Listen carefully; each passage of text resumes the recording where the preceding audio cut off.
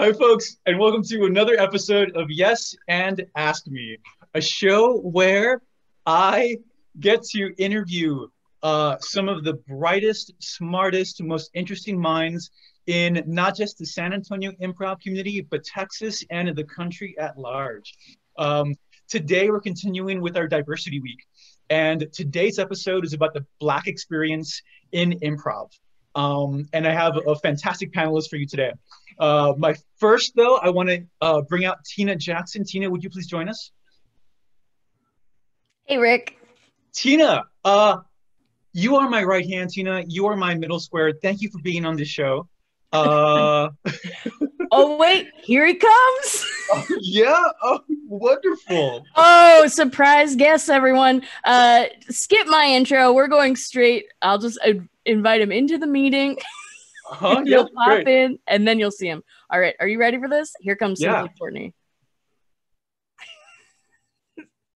Yes, I've got 20 years of improv experience. I run Bexar Stage, and I do this show with you all the time. What's up, Courtney?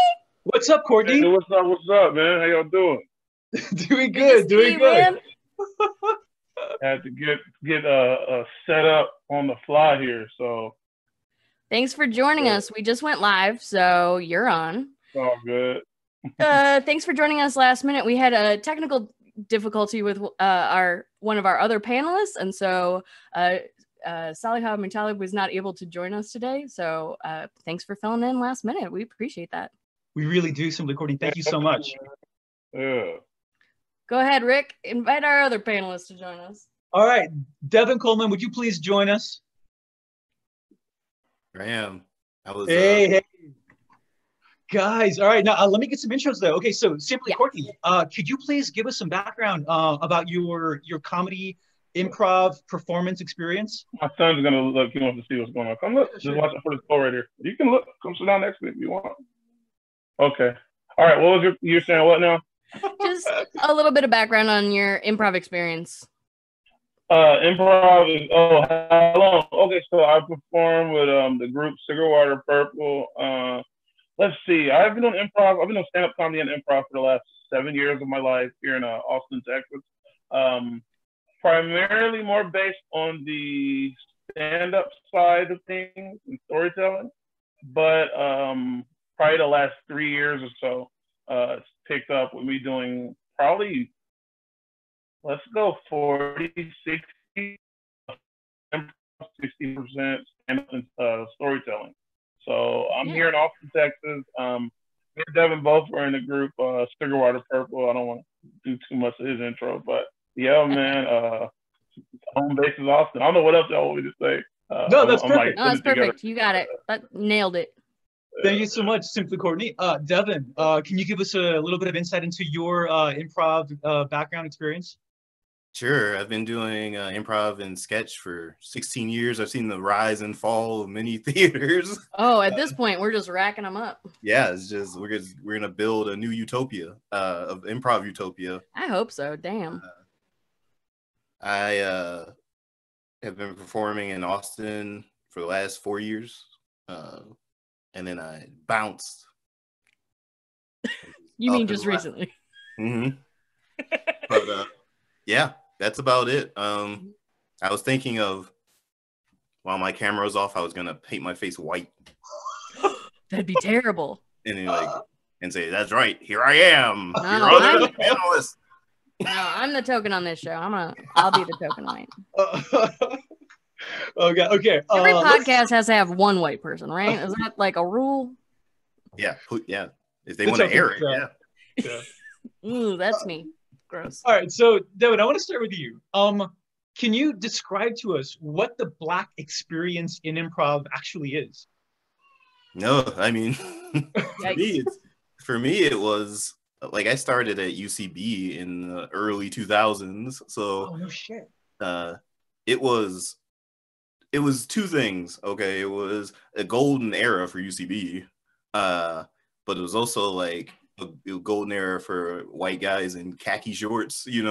That's pretty much who you saw at UCB. Like it was to the point where it was like not that many women of any nationality. Like I only knew there were like 2 other black dudes at UCB when I was, and one of them was Donald Glover. So, so it was rough, you know. This was the era. I mean, this still happens sometimes, but this was the era of you walk out and a white dude endows you as their drug dealer or a pimp. Shit. Or, you know, their knowledge of black people. Like you got to see a white man's knowledge of black people. Well, I was gonna say that used to happen to me as a woman. Your mom, doing right? the moms and girlfriends and stuff, but that sounds exponentially worse. And that's the thing. The 1 or 2 black women you see, it was worse, right? Because they were a hooker, or they were, you know, loud, crazy, you know, endowed as these things. You know, they didn't come out loud and crazy. Mm-hmm. That was the endowment. And it was just one of those things where I wanted to do it, right? Like I wanted to do comedy. So like for me, it was, I won't say it was easier, but like I could push through because that's specifically what I wanted to do, right? But I saw many black people who would come to these classes and you wouldn't see them 2 weeks in again, you know, because it was a boot camp. They didn't mean it to be, but it was, you know, like it was like this horrible, like, I don't know, not horrible, but it was a challenging experience. Well, it's a challenging environment to find your own voice in if you're always endowed as these things that like, if you can't escape the box that they put you in. You're always trying to work around it. Okay. Courtney, did you have a similar experience when you were first doing comedy or improv? Yes and no. I mean, the cool thing for me was the first troupe that I ever actually performed with was an all-black improv troupe, Sugar Water Purple. And it's going to be none but plugs for Sugar Water Purple, by the way. I hope y'all are ready for that. It's literally my favorite improv team, so you can plug it as much as you want. Mine too. How crazy. No, and if I'm choppy real quick, I'm trying to work my internet situation out over here, so I apologize. No, you're fine. Am I glitchy right now, or can y'all hear me and see me? No, I can hear you. Okay, cool. So my experience, not really as bad. I think I was fortunate enough that when I showed up and really started getting involved, like from the jams I was doing, a lot of those things were already kind of, those conversations were taking place, we'll say, where it was like, hey, don't always endow X, Y as this, you know? And so I kind of got to catch a little bit of the easy runnings, we'll say, where it wasn't like I didn't have to worry about what is this person's no point, what is this person's ouch or owie, as we'll say. And it was okay for people to explain that. And then every now and then I would come across some people that would tell you what they expected, what they didn't like, what they want to stay away from. But I think it helped me out because I played with an all-black improv troupe that our concerns were something totally different. I don't know. I get it, but I think as a stand-up comic, I take a lot more shit. I don't know if we're supposed to cuss or not, but go for it. Yeah, okay, cool. Yeah. I can take a lot more shit than the average person. And so because of that, there are a lot of things that probably would bother you guys as improvisers and stuff that wouldn't bother me nearly as much as stand-up. On the flip side, just to kind of bring a different perspective, I saw, and this is, you know, when I first started, more and more guys that y'all described, the khaki shorts bro, brigade, as we'll call it, failing in words. They went up and they always wanted to use the edgy language. They wanted to use the heavy descriptors. I'm going to use the N-word. Like I had one comic come up and say, hey, I have a joke. It's going to be the N-word. And I was only N-word there. I always say, I'm the only N-word here. And you're looking at me to say, hey, you have permission to do it. You got it. Permission grant? No. Well, here's my thing. As a comic, I say you can do it, but it's on you to make it work for the audience. Because if the audience doesn't take it the right way, and I speak for real people. If you say the wrong shit on stage and get your ass kicked, that ain't got, you know, I mean, good luck. I'm going to be there, and if it's funny, it's shit, I'm going to laugh. But if it ain't funny, and the audience don't think it's funny, ooh, baby, you know, so. Yeah. Yikes. I've been that guy, and I still get it every now and then where people want to hit my inbox and say, hey, I got this this real thing, I got this black joke. What do you think? And I'm like, once again, if this shit work on stage, good. I'm cheering for you. But if it don't work, Man. Yeah, that's what I call the Seinfeld rule. Seinfeld says, "But was it funny?" You know, like, Oh yeah. however disgusting or dirty it was, but was it funny?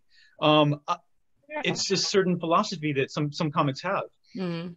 So Devon, after that experience 16 years ago, have things gotten better? Have they improved in the world of comedy? I mean, things have gotten better because for one reason, you see more Black people in improv. Like that's the number one thing. You see a lot of people of color, and and white people are a lot more like they know that this isn't just their personal playground to say whatever they want because there's like actual repercussions. They Consequences. Sure. like stuff will happen.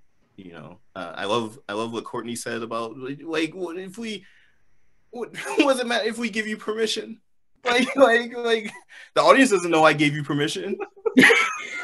That's true. I don't say it too. They will literally, and I sometimes think that I get invited to shows, and it's literally just so they have permission to use their black joke because I can sense it coming from a mile away. They'll be like, yeah. So anyways, me and my boy Courtney, and I'm like, oh God, where's this Do going? not bring me into that. No. Yeah, and then they say the joke, and then they'll like gesture at me, and I'm supposed to be like, and if it ain't funny, I'm just like,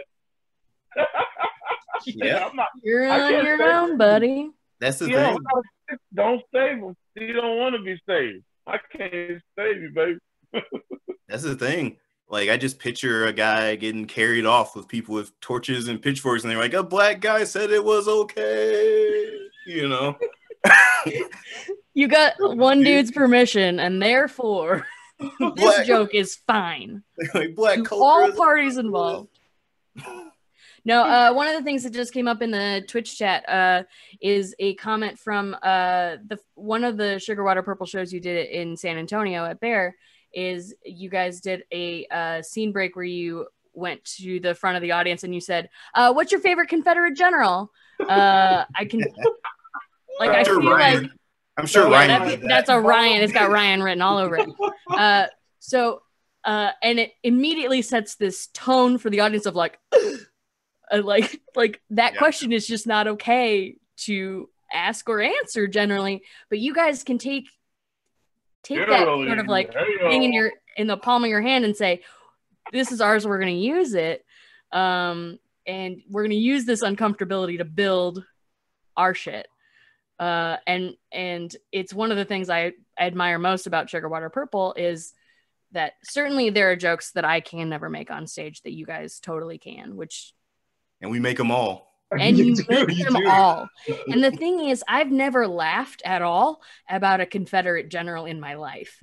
And then here you are making me laugh about these things that I don't want to laugh at, but they're funny as fuck because they're in your hands and you guys play together so well. And San Antonio loves Sugar Water Purple. Yeah. For sure. I think Courtney, would you agree? Like, I feel like a movie star whenever we do a show in San Antonio. Oh my God, yes. You have so many fans. But it came because I saw you guys play at Out of Bounds in Austin. It was a show at the Fallout now. And I saw you guys do a show at Out of Bounds when you were opening for Shakespeare. Which was what I was there to see. I'd never heard of Sugar Water Purple, and I saw this show and I was like, fuck, I gotta get them at Bear. And I dorkily introduced myself to Kenna after the show and I was like, hello, I'd like your email address. But it was it's a show that is so different than anything else I see, and it's one of the things that makes me realize how important it is to have different voices on stage, because there's never a show like Sugar Water Purple without you guys. Like, this doesn't happen. And the reason it stands out so much is because people aren't saying this shit, and you guys take the liberties to do all of it.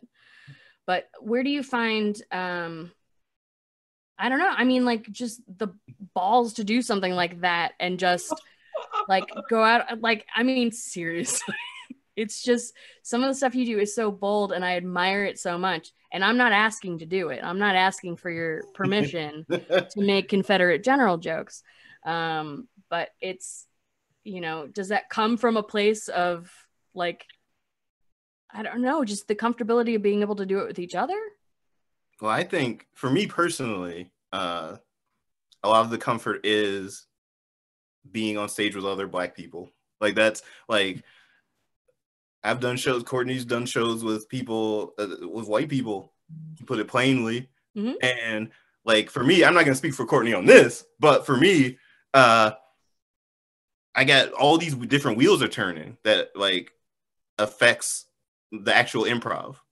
Because I'm up there, if I'm with, especially an all-white cast, if I'm up there thinking about like, what's gonna come across as aggressive to them, you know, what's gonna be this thing. And I love to put them on the spotlight. Like I love to do, you know, Ryan is the same way. Ryan's worse than me. Ryan will every single time endow a white person as a KKK member, every single show that we have a white guest. That is like, you know that Ryan likes you if he endows you as a KKK member. But yeah, like that's it for me. Is like, I feel like our comfort sort of wafts out into the audience, and the audience knows they're in good hands. Mm-hmm. Because when we say something like, who's your favorite Confederate general? Is usually one person who starts it, and the rest of us are laughing at that. And if we're laughing, the audience knows it's okay for them to laugh. Like it's not like there's sort of a permission somehow. Yeah, it's not like we go out there and with a microphone and a camera and goes, who's your favorite Confederate general? Tell me right now. You know, that would be my favorite moment of my whole life. And we do like what we do. People, like you said, people don't get to see it. Like people don't, like, we all have, and Courtney, let me know if you agree. We all have like a similar experience. We all have a similar like Black man's experience, but we all are also coming from different things that we like. You know, like, you know, I may make a reference to like some comic book I read 30 years ago, or Courtney might make a reference to a song that he liked. Like I remember, I don't remember the situation, but Courtney, you remember the time that I think it was a barbershop where like I was on stage and Ryan was on stage, and for some reason we turned on the radio and the rest of you started singing "End of the Road" by Boyz II Men. Absolutely, yes. And that's all. And to piggyback off of what you said, Devon, the magic for Sugar Water Purple is everything that we represent on stage is Black.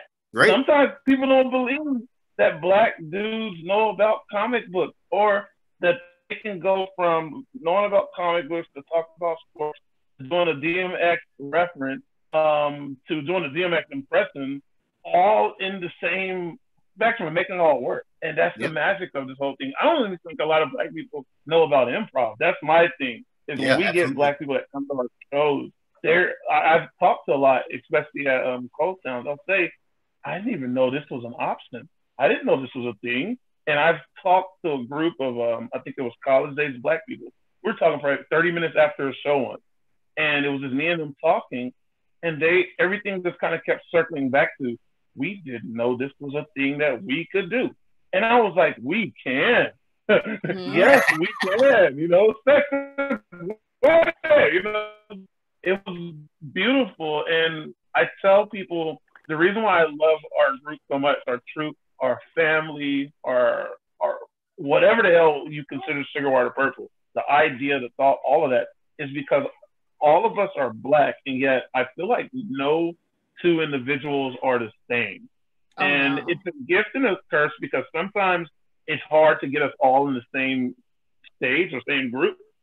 I'll say that as a booking agent, but yeah. but the magic is we still make it work. I mean, we went to Dallas. Yeah.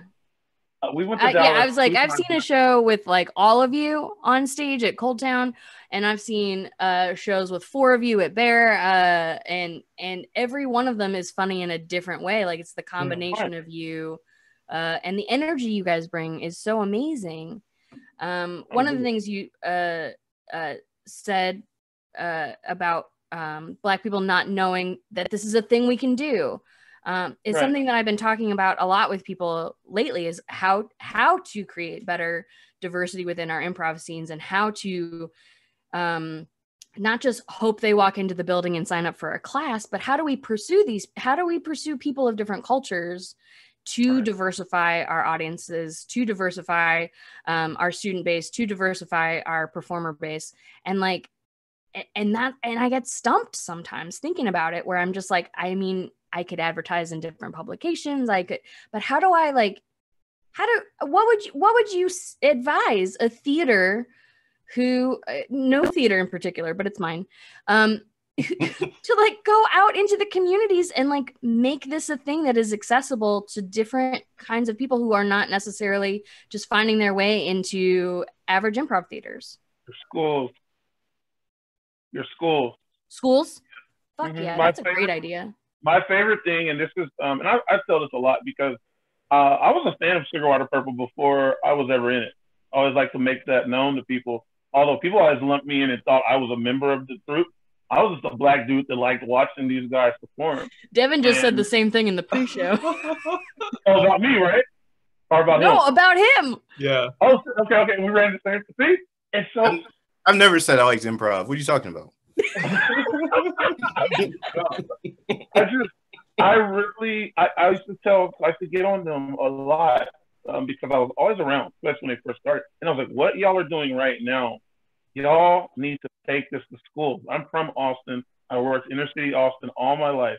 And I want stuff like this to be at the camps. I want this stuff like this to be at the schools. I want kids to see that there are so many different ways of expressing. And I mean, hell, all you have to do is go perform for 15 minutes, teach kids how to do it for 30 more minutes, and then have a big mass up or a jam for another 15 minutes, and you have a course that you can take to schools. It's minority led, it's all inclusive, it can be tailored to this age group, this demographic, et cetera, et cetera. And so when I first heard about it, I was like, oh, this is cool. Then I watched it, I was like, oh, you don't know what you have here. And so that's what I feel is the best way. When I say schools, by the way, I'm not just talking about elementary. I mean elementary, middle school, high school, college, all of those different groups, you can take them there, and that's where you're going to get your, I think your diversity is going to come from. You have Courtney, to take your diverse members too, by the way. Courtney, is that a responsibility? Is that a responsibility just for people of color? Is it only people of color that need to go into these schools and present the comedy, the improv, or is it something that we all have a responsibility to do? Yes and no. Yes and no. If somebody that looks like you tell or shows you something is possible, it makes it a little bit easier to stomach. Absolutely. But I think if you go to schools, what unfortunately we all can see, Devon, I think you work in schools. What's given to them is very limited, and it's no fault of the administration, et cetera. Some people can say it is, some people say neither here nor there. I think that when you put that there and you say, hey, this is a thing, a lot of us, and I'm saying us as a Black man and minority member, whatever, are going to see improv and go, oh shit, that's fun. That looks fun. I like basketball, but I also like being able to just scream obscenities into the ether, whatever the hell. So, I mean, you won't go cussing at a school, but right? Yeah. Probably a little, yeah. Depending on the level. College, they'll do it. You cuss at a college, they'll do that shit. Go in there and tell some dick jokes to a bunch of college kids and say, we're a troupe of dick joke tellers. I promise you, your stuff will explode. Yeah. And unintended. That was a horrible stuff. They'll say you get paid to tell dick jokes, and we'll go, well, whoa. We don't get paid. But this is something I've thought about a lot too over the years. And Courtney's absolutely right. You got to get out there in the schools and because there was a stool pigeon show at UT for high schoolers, and even if you don't get a chance to really bring them in, like Courtney was saying, which is a great idea, but if you don't get that chance, if you just get to do a show, they still come up to you with so many questions about doing it and what's it like and how did you get there, blah blah blah.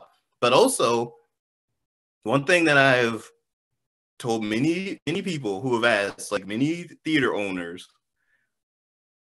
my feeling is that shows are commercials for the classes. Absolutely. So I've always said that. Absolutely. So if you have a show, there's a couple things. One, if you have a show, because I've seen this happen at theaters, where like you'll have a show of all white dudes who like do a scene where they're like, oh, we're from the hood, blah, blah, blah. And they'll do this scene. And then if you're sitting in the audience looking like me or Courtney, and the guy who just did this, like, you know, quote unquote gangsta accent at the end of the show goes, hey, we teach classes. You're going to say, not for me, you don't. Oh, yeah. You know, like, and that's a big thing. That's something that theaters, so part of it too is cultural. And I mean, like, the culture of comedy. Yes, like, that's what I'm trying to change. That's what I want to do. Like, so much of it is not getting it when you're teaching, right? Getting into that uncomfortable space of saying, don't do this. Yeah. And I've met plenty of teachers, improv teachers, who it's not even that they don't, it's not that they fear conflict, you know, it's not that sort of thing. It's that the thing is, because I've done it too, you know, in coaching, not with something like as egregious as that, but there's stuff where you're just like, I can't take up everyone else's time telling you why you're a dickhead. You know, like we gotta, but like you do have to, because if you don't, they're gonna call it, and you gotta call it out in the moment too, because if you let it sit, it changes in somebody's mind where it's like, I didn't say it that way, I didn't mean it, and it's like, no, you said it, and I heard it 6 minutes ago, and we're gonna talk about it right now. Like, we're gonna stop. Because the problem is, and it's very uncomfortable as a teacher to do. I hate doing it, but it has to be done, right? And the problem is, like, when I say, because for me, for example, I will call it out, right? And like people will call it out as a teacher. I'm sure you've called out lots of stuff, but you can also tell when I say like you want to waste everybody else's time, you can tell that when it's going to be a conversation. Yeah, that, and you can also tell when you say to the person, hey, maybe you shouldn't have made this move, and they say okay just to get you to stop talking to them. Mm-hmm. And then you're like, I should talk to you for 45 more minutes, but I can't. Yeah, well, I want to hold you after class if it's okay. So changing that culture is part of like, because for me, the way I got to improv was I watched the Upright Citizens Brigade TV show, right, in college, and then before I was even planning to do improv, my girlfriend at the time and I took a trip to New York, and we went to their theater and we saw shows, and there was nothing that like made me say fuck this. Like, that's basically what it was. Like, they said, oh, we teach classes or whatever, and I was like, I could take classes here. You know, once you get into the classes, then you're like, ugh. Like, there's people then doing you found stuff. Yeah. But like now we don't really have that thing that's driving people to improv. Like that UCB show, I'm sure drove a whole generation of people to their theater, Second City, lots of places. But we don't have that, even though their show was a sketch show. Their show was written, right? But like just the name, like when you find out about the name, you're like, oh, there's a place. Drove somebody to that. Yeah. Yeah. So I feel like it's definitely getting out. Like Courtney said, that is like so important to have like a tour co, you know, that like just goes out to schools, goes out to all these different places. But yeah, like just for like, if you're like thinking about like the adult off the street, because I feel like to briefly, I feel like there's a problem with a lot of white improvisers where it isn't that they're mean spirited, you know, they're not, but they do only know other white people, and they do only think other white people are in the audience. Right. You know, but the thing is, their culture is just sitting here. Yeah. Yeah. And like, but the thing is too, they shouldn't need to know that me or Courtney is in the audience. Like, it's not our job to come and scare you straight. Like, like just, you should just know that behavior is bullshit, you know? Yeah, totally that. Yeah, what's, Courtney, I'll direct this next one to you. Sorry, Rick, I'm stepping on you. I got so many questions. I was gonna ask, like, what's something that you want your white teammates, your white scene partners, your classmates, your co-teachers, what's something you want the white improv community to know? I just had this with my truth. I did it. So we have a show called Anomaly. Shout out to Molly Kirby. And we did the Zoom equivalent, I guess it'll be the Twitch equivalent of it recently. And what a lot of people know is we rehearsed for that damn one show that we did. Oh, God.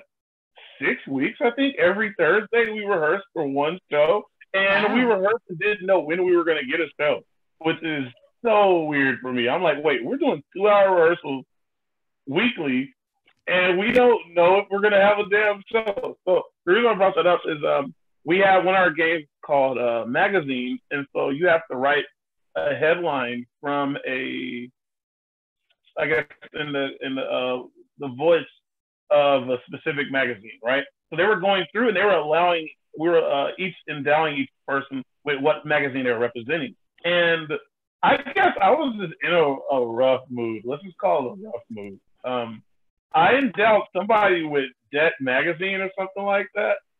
And I guess the way I put it, I could tell that the way they were going, they were coming from, I'm only black person in the truth. All of their magazines, newspapers, etc., were things that I hate to say white people knew. And I get frustrated because when I see stuff like that, there'll be references made. And I'm just like, that's crazy how they get to just assume that everybody knows this. And I said, well, what if I flip the script? Let me do something that's pertinent to my community. And so I endowed one person with, I think, Jet magazine, and that set off a whole conversation after the thing was over with. But I said, what y'all got a taste of is what I live daily. Everything is normal to y'all, and I have to catch up and learn about there's a stinking magazine, I don't remember it, but it was something to do with far right-wing politics or something like that they all knew what it was. And they were all like, oh, and I was like, I don't even know what the hell you're saying. It's just word gargle or jargon right now. You know, so I said, I'm going to endow one of y'all with Jet magazine. And I could tell the person that did it was like going through and Googling and learning what the hell Jet magazine was while we were doing this. Quick, what is it? Yeah, it was so fun for me though. Yeah. I just imagine that person going, I'm a pilot. I'm in Jet magazine. Honestly, right? Like, I think one of the things that's true for me, and I'm not in any way speaking on behalf of all white people, but like some of that stuff I shy away from because I don't want to do it wrong, right? I don't want to do it as a service. I don't want to misrepresent it. So it's hard for me to make that choice and just like go for it because what if I'm fucking awful? Let me expand upon that because that came up. Yeah. What's wrong? It's improv. Look, I'm gonna get closer, dramatic. Do you understand how many things I mess up when I'm on stage that I don't know anything about? You people make references, and I don't mean to say you people as white people. But I understand. We're good. Y'all make references, and then I have to yes and it, and I'm like, you know what? I think I'm just having fun looking at my nose here right now. I think this is what it is. I think this is what it is. So do it. And I think as long as you don't come, in my personal opinion, from a place of hate, if you're playing on stage, your scene partners and your troupe mates should know that you're coming from a place of I don't know, but at the same time, you're still trying to come there. So that was my whole thing with that. I still think it's one of my favorite moments ever, though, because I made a legit decision. I said, I'm going to give y'all some black shit. And I didn't give them hard black shit. That was easy black shit. Magazine was like level 2. Go ahead. You didn't give him King Magazine. You didn't give him Lowrider. Devon know what I'm talking about. I just imagine you in there, like them going, Courtney, I'm gonna give you Marie Claire magazine. You know, it's like you gotta know what this is. Courtney? Let me ask you a question. Do you ever feel like, because I feel like this all the time. Do you ever feel like when you're playing with white improvisers, you're like, I get it, you like Star Wars? I do. That's a great, yes, I do. And you know what's funny? When I have to go up and I have to do something related to Star Wars, I don't have a lot of knowledge of Star Wars. But I don't have a fear of messing up Star Wars. I have a fear of messing up the vibe or the theme. Yeah. Or coming off as, you know, a jerk or a jackass or over talking. I don't have a fear of messing up. Oh my God, did I do Chewbacca's accent wrong? Like, I don't give a shit about that. Yeah, but whatever. Tupac's back. He's back. So okay, hold on. So okay, Courtney, I want to put some things together here. Courtney, come on. Just right now, you said, in that example with Jet Magazine, you said, what? How about if I just give this guy some black shit, right? And earlier you said that when you're in Sugar Water Purple and you're up on stage, everything you guys do is black. And Devon, you mentioned that Sugar Water Purple, you guys out there together, that's your comfort zone. You're with a bunch of other black performers. Mm-hmm. On Wednesday's show, it was my Latinx show. I had Latinas on my show. And several of them said, no, I don't want to play my grandmother, my abuela, or my uncle, my tío, because I don't want it to come off like a caricature. So my question to you guys, do you get it? So do you draw the line? Where is the line of your comfort zone? Where is the point where you say, no, I can't do that because I'm black and I don't want them to laugh at that in the wrong way?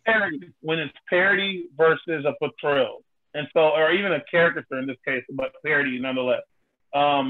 Bits and pieces will do, but at the same time, I think we toe the line between that, because Ryan could say something very crazy, but then you can have Devon that can come back and straighten us out. And I feel like from what I've observed in the past few years of being in the troupe, and Devon, you can probably expand on this a little bit better, is whenever we go goofy and I say like cliche black if, some smart shit comes right behind it. And I used to tell people all the time, and I don't think we consciously do it. I think we just know each other well enough, and we kind of have an idea of how we would like to be portrayed, is that whenever some, yo, gangster, what's up? Some kind of like, I'm trying not to say a white reference because it's not a white reference. Everybody, right? It's for everybody.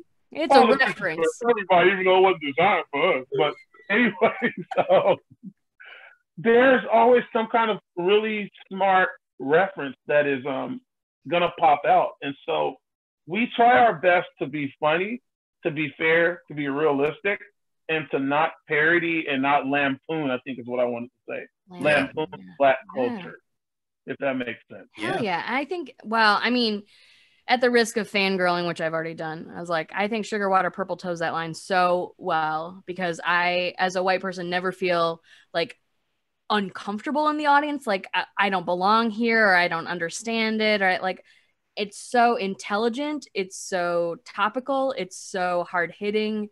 That's why it's my favorite team. It's a show I enjoy watching and have driven to Austin to watch, which we were talking in the pre-show about, like, man, driving to Austin for a show, that's like not a thing San Antonio's doing a lot of. And that's fine. That's fine. Driving an hour and a half for a show is kind of ridiculous sometimes, but your show on a Wednesday is like, fuck yeah, let's go. Devon, how do you walk that line? How do you not lampoon black culture? So I feel like it's about juxtaposition, right? Like, it is about, one, a thing I think about a lot. I'm sure the rest of us do. I think about what we think is funny versus what we think is okay for the audience to laugh at. Because a lot of our audiences are white. It's Austin. Like, they are white. And sometimes we get a little closer to that edge when we see a lot, like, 5 or 6 black people in the audience. Like, we're going to, like, do the show for them. And the white people can come along if they feel like it. But, like, that's the big thing, is I sometimes consider that. I consider, what would I not be comfortable with white people laughing at? Sure. So it's but like the white, is it white gaze that's just like, I don't want white people to see me do this? Well, it's like, I don't want to reaffirm some belief that they have. Mm-hmm. Gotcha. Even though we are not playing to that belief. And that's where it comes in with, like, when we see, at least for me, when I see more black people in the audience, I feel comfortable playing to something that I wouldn't necessarily want white people to laugh at, but, like, I feel like it counterbalances it when we're doing it, because we're doing stuff that I also want to do stuff that black people recognize in themselves, like, as part of the experience. Yeah. So if we have an all-white audience, this isn't their experience. This is us taking them to a graduate level class. Yes. You know, this is what we're doing. And it's like I said, like I mentioned, the juxtaposition. One thing we like to do that I think we play upon letting white people know that we not only do we know our shit, we know your shit too, because we have to, you know. So there might be a scene. There might be a scene where like Courtney and Kenna are playing like gangbangers, right? And I might come in and go, "Whoa, yo, what y'all niggas doing? You know it's time for Gilmore Girls." You know, like you just mix in that stuff. And it's like, yeah, white people, we know what you do. We know where you're at. Yep. No, Ugh, so fun. That's my favorite thing about us, and I really say that I think I've described Sugarwater Purple as the Swiss Army knife of truth. And it's not saying that we're better than anybody. It's not saying that, but at the same time, I feel like if you put us in just about any scenario, we're going to come out and people are going to laugh. People are going to maybe learn a little bit, but they're going to be entertained. We can do the clean show. We can go and do, I think, honestly, you could put us at a church and we'll do fine. You could take us and put us, because I use religion kind of my way of figuring out the differences between groups. You put us in an all-white church, we'll entertain them. You take us and put us at a black church, we'll entertain them. And you take us and put us at a youth church on Saturday afternoon, and we'll entertain them as well. It's just, I don't know. I think it is about our being comfortable, because I've asked myself, why is it that I can't do this stuff with other, when I'm studying with other shows and troops, etc. And I say, because I know that these guys, even if they don't know me personally, there's some references that I can make that I can't think of right now off the top of my head. But I know that when I get on stage, I make that reference. Yeah. I have 6 other people that probably got something for it, you know? Yep. Or at least one.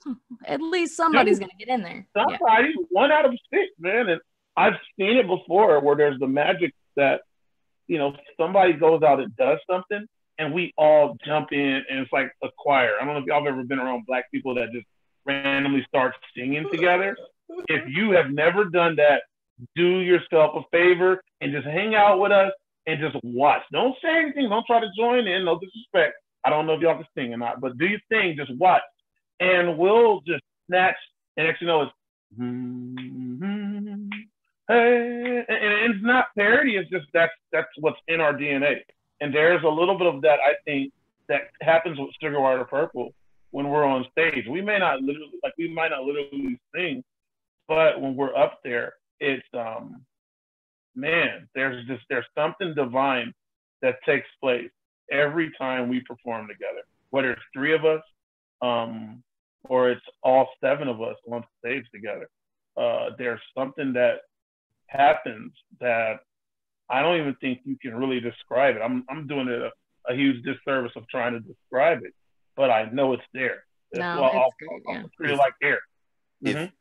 If you've never been around black people who start singing together, also known as all black people. Yeah. Talk to them, Devon.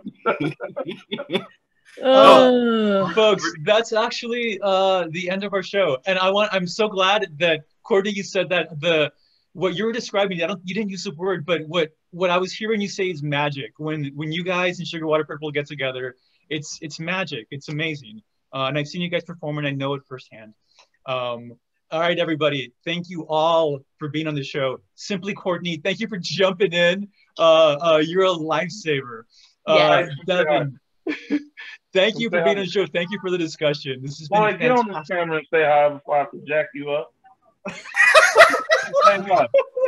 I will put this camera on you. This is the perfect ending. This is the wrap it up. This is the wrap, yeah. For the record, my daughter walked in, saw the tripod stuff, and said, "Nope," and walked away. I was like, "You don't want none of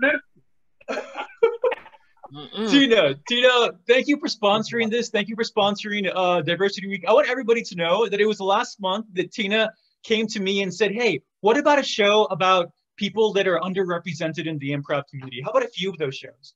And then it was a few days later they were chatting to Facebook and she said, there's no way we can fit everybody in like a 1 week. We have to have these diversity shows more often to show people that don't get that opportunity. So Tina, this is a fantastic idea. These are fantastic shows. We're not done with them either. Oh no, we're gonna have plenty more. Exactly. Thank you for all the Twitch users, the Twitch viewers watching us live. This has been great information. Thank you all so much. I want Devon to plug his show right after this. Yeah, I know you're go for it right now. I know you still have a spiel, but Devon's got a show right after this, and I want to make sure everybody's watching it. Yeah, no, say it right now, Devon. Go ahead. Yeah, on Coldtown TV on Twitch, I have a show called Hey, How Are You? It's an interview show. I will be talking to Ryan Darbon, who we have mentioned a lot. Talked about him a lot now. He's black, yo. Yep. Courtney, you got to come do it, by the way, sometime. What time is it? Is it in the next 10 minutes or an hour? When? It's at 8. Sorry, it's 8 p.m. Central. 8 p.m. Central. Okay, great. 8 p.m. Central. So you get an hour. Stretch your legs. Go pee. And that's Coldtown Theater. Come back to Coldtown TV. Is it Coldtown TV? Coldtown TV on Twitch. Fantastic. Thank you so much, Devon. That sounds exciting. Again, guys. And Tina, did you post the yeah. Oh, I'll post place where we can. Great. We're gonna have a couple of links for places where you can donate to Black Lives Matters if you choose to. And I also want to say that this is an improv show, and we all here, most of us love improv. And if you like what you if you like what you saw today, and you're not in the San Antonio area, look up online, look up your local improv theater. They probably aren't open at the moment. Go to their website, see when they will open, and maybe even just hit a donate button there. If you are in San Antonio and you've been to Bexar Stage, if you like Bexar Stage, if you like what you saw today, go to bearstage.com, and there is a link on that front page where you can donate and help out Bexar Stage in this weird, crazy time. Again, I want to thank my panelists, Twitch, everybody. Y'all have been fantastic. Thank you all so much, and I'll see you on Monday. Happy Juneteenth, y'all. Go celebrate. Bye. Venmo us. Venmo.